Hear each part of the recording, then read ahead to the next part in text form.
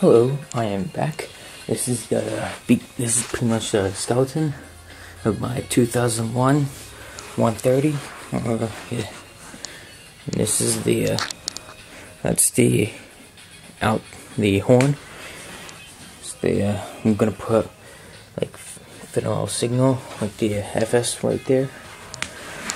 That is the chopper. I'll just spin this slowly for you. As you can see, I do have tape on 4 of them.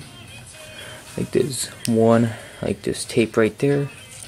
There's nothing right there. I'm thinking of adding like just a full roll tape, a thing of tape right there, and then another one right there, cut in half, and so on. And that's the back of it. Before, now I just have this right here just so I can spin it, like from there, hook directly to it. As you can see. Now, some of you may be asking about my mini air Siren I just started. Well, not just started, but here's where I'm at. Okay, something went wrong, so I put this back on, like so. I got a crack right there, so I gotta put a little crazy glue right there and fix it. And I put this back on so it will become circular again. I did the same thing with the stator right here.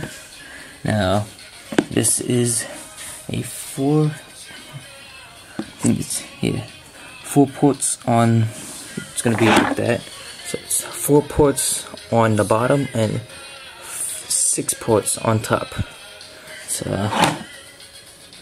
and if I take them all off, this thing will just topple over. So there, and that's the horn for it. I'm gonna turn it into a Thunderbolt 1000T. And I'm gonna add the horn, and after that, I'm gonna turn it into a Model 2. There's the motor I'm gonna use to power this thing. I'm just gonna spin it briefly. Just put this on my handy dandy tripod. Alright, so let's just spin it up. Now this is the right way.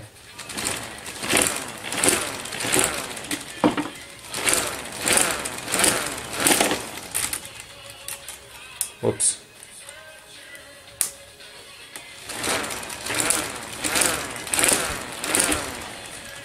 Let's get a little closer.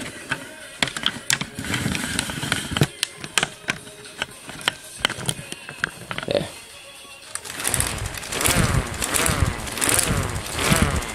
Okay, I'm going to spin it the other way. I won't spin it as fast though.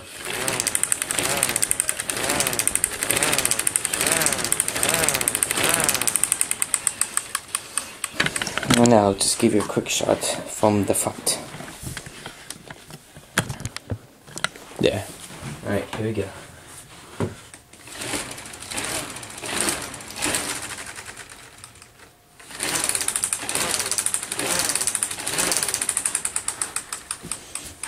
And there you go.